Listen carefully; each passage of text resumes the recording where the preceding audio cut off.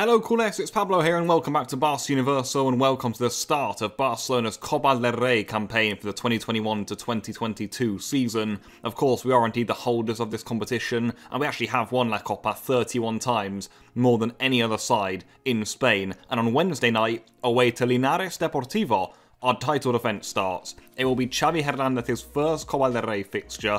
Expect some changes, but for Barcelona, we must progress to the next round. We want this trophy, so let's get started. And this clash will be coming to us live from the Estadio Municipal de Linares, and it will be coming to us at 7:30 PM Spanish time, so watch out for that one, guys. And actually, at the Municipal, we are expecting a sellout crowd of 10,000 spectators, all quite close to the pitch, and that actually should make this quite a hostile atmosphere, especially in this sort of Copa clash with Barca coming to town. It is also worth noting, guys, that this time must be decided on the night, so that means the option of extra time and penalties is very possible, and also it's worth noting there'll be no VAR in operation for this fixture. And let's begin here with our opponents for this fixture, Linares Deportivo. Well, who are they, I'm sure you're all asking. I'm sure a lot of us Barca fans actually wouldn't have known or even heard about Linares before we were drawn against them in round of 32 of the Copa del Rey. And well, to be fair, you know, Linares were actually only formed as a football club back in 2009, so that tells you how much of a new team they are. Linares currently compete in the third tier of Spanish football, and funnily enough actually,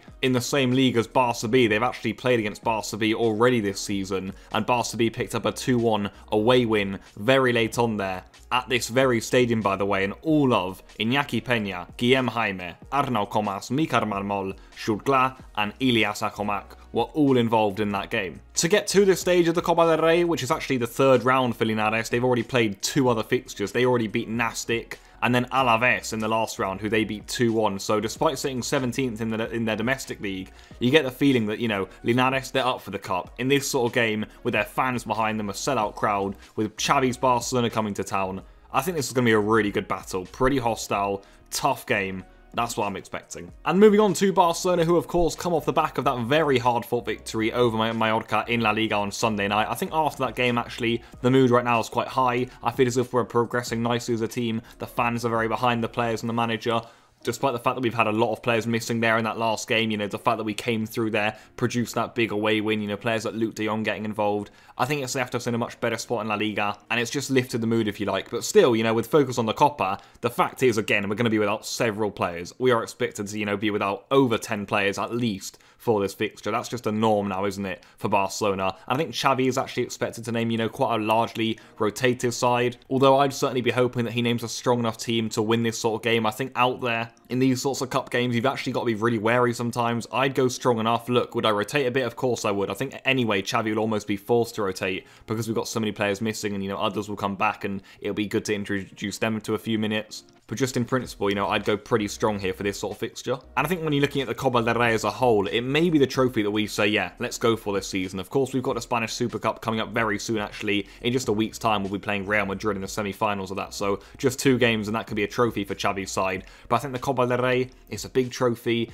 It's one, you know, we're quite dominant in. We feel a bit of pride, I feel, around it. And as I say, you know, these sorts of fixtures to start it, they can be where you are knocked off course. You know, we've already seen Real, Atleti, big teams slip up in these sorts of fixtures all the time. So I think tomorrow what we've got to do is make sure we're on the focus, you know, right from the first minute to the last. Regarding what sort of Barcelona we're going to see tomorrow, it is quite hard to predict. A lot will depend on who's COVID negative, of course. A lot will depend on who's recovered from injuries or not. And of course, a lot will also depend on who Xavi actually decides to take. I think Xavi, in my opinion, is expected to take a lot of Barca B players with him for this game. I'm also expecting Xavi to leave quite a few players at home, the likes of ter Stegen, Piqué and de Jong I don't think will be involved. Look, I could be wrong, but I think we've got other players in those positions who can play. But what we are expected to see tomorrow is the second debut of Dani Alves as a Barcelona player. He's back, he's ready, and if he can be registered in time, he is expected to be included in the squad and the starting lineup for this game. Look, we've got to wait for the registration as ever now with Barcelona in 2021, or 2022 should I say, but still, Dani Alves, he's expected to be there.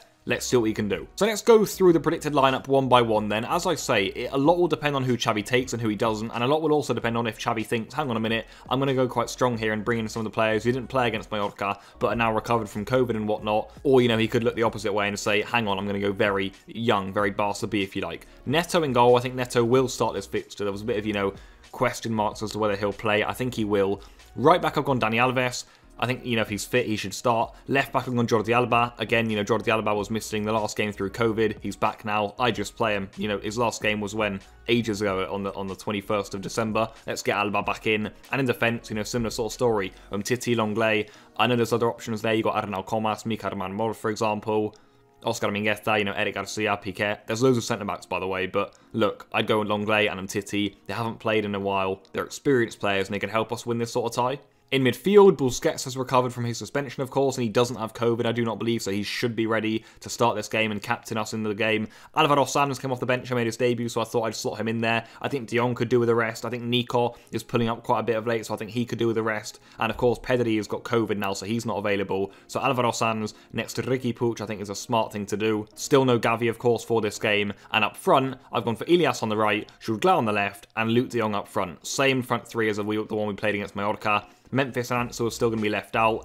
Abder's still not available. Of course, Braithwaite's still not available. So look, that's really what we've got is what I'd say. I think that sort of team is the sort of thing I would go for. It's quite strong. I've decided to introduce some of the players who weren't playing last game, but who are now available. I'm not sure if Xavi will do that. The likes of Jordi Alba and Busquets I'm talking about here. I think Xavi could maybe leave them out, but I would just bring them in. Why not? We might as well give them the minutes there and help us win this match. But yeah, let's see what happens, guys. I think it's a strong enough Barca team. I am expecting a tough game.